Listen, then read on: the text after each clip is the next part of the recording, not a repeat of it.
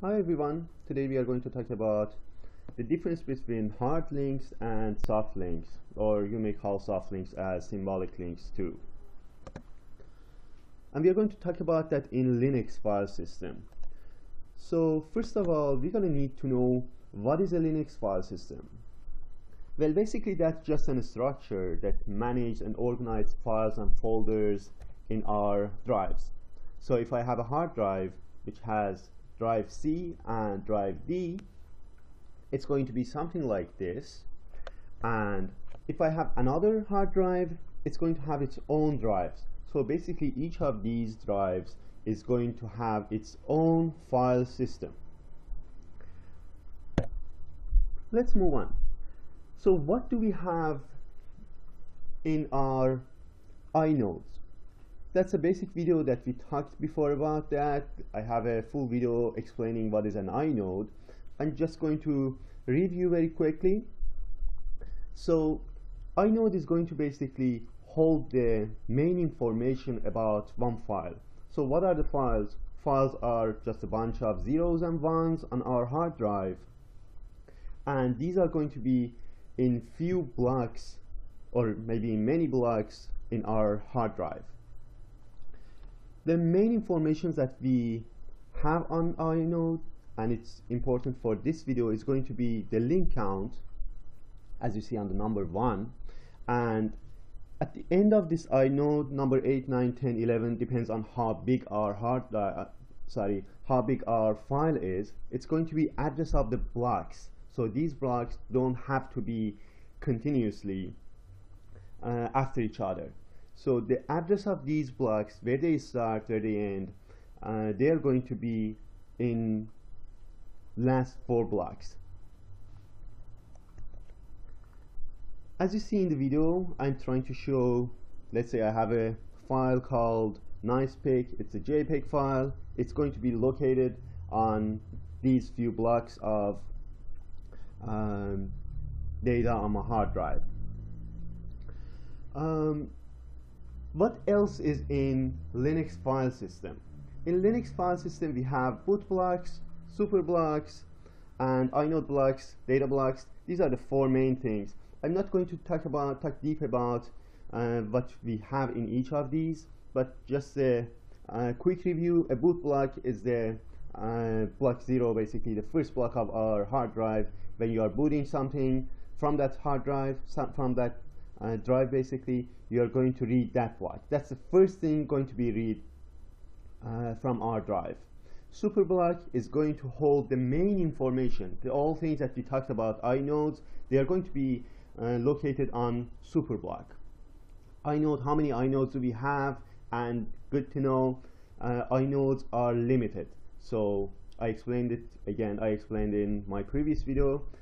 We don't have unlimited amount of inodes. So it is possible that we run out of inodes before running out of space. Let's just leave it here.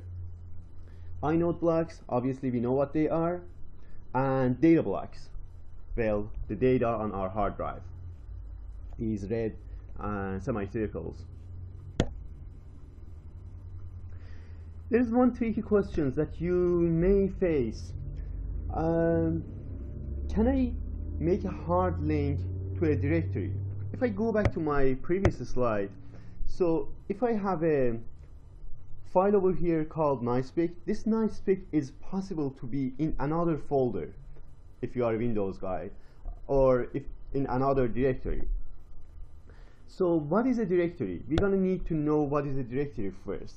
A directory is a hierarchical directory of basically trees that we organize our folders and files, basically showing where they are. What do we have in these directories? In each of these directories we have just a table, simple table, telling the name of that file name and the related inodes to that file name. So basically we are going to say, okay, this is my file, and this file is going to be located in this inode. The information for this file is going to be located in this inode.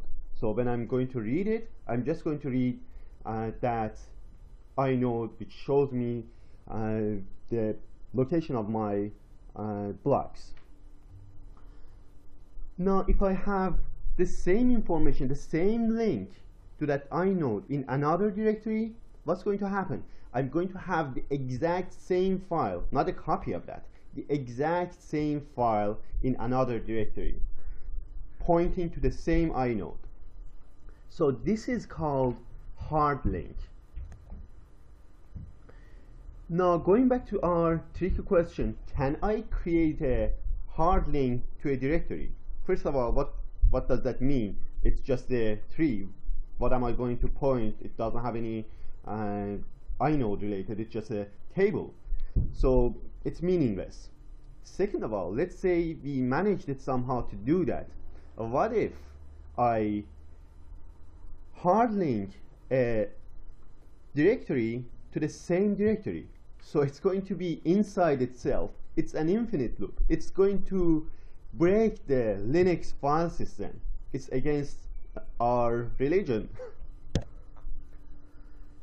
So soft link is going to be very simple. Soft link is, if you're a Windows guy, you can compare it to shortcuts in Windows. We are just saying, okay, there is a file. When I click on this, open that file for me. It's that simple, exactly that simple. So I can go from one file system to another file system by only clicking on this. So it is going to make it possible to open files through different file system, different drives. By the way, drives is similar to partitions, the word partition that we use in Windows. And you can create soft links to directories.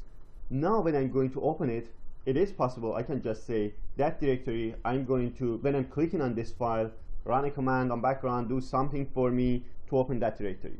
So this is going to be a soft link, and these two are the benefits which soft links makes possible for us.